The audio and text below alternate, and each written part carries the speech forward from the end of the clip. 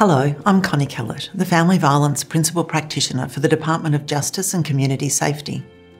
Family violence work is more important than ever, given the new challenges brought about by COVID-19.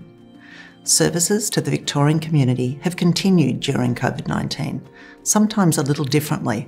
I'll walk you through some of those changes for us.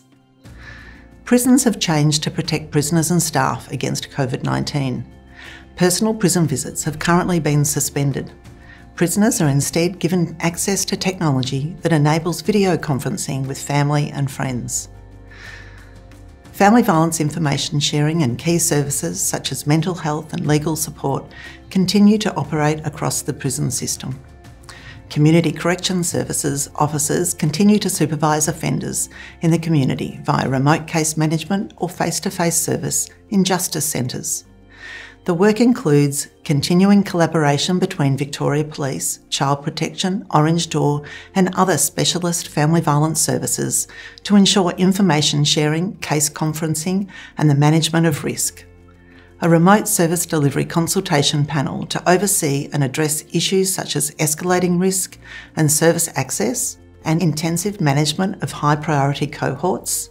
The DJCS Victims of Crime Helpline continues to provide services and support for victims of crime between 8 a.m. and 11 p.m. every day. Consumer Affairs Victoria staff are primarily working from home by phone. Changes due to COVID-19 include temporary laws to protect residential tenants, including how a tenancy can be ended, rent relief and suspension of rental increases, and establishment of a new dispute resolution process for landlords and tenants. Training for Consumer Affairs on family violence is being adapted to online delivery. Funded services agencies continue to provide financial counselling and tenancy assistance. In youth justice facilities, Marram screening of all young people identifies family violence risk and guides response and referral for family violence, including through clinical supports and care teams.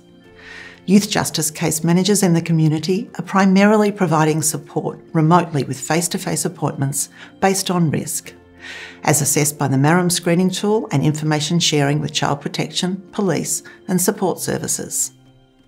Department-wide, the Office of Family Violence Principal Practitioner has provided new advice in response to COVID-19 and family violence, including how to recognise, respond and refer staff who are victim survivors or perpetrators of family violence, and remote delivery of foundational family violence training.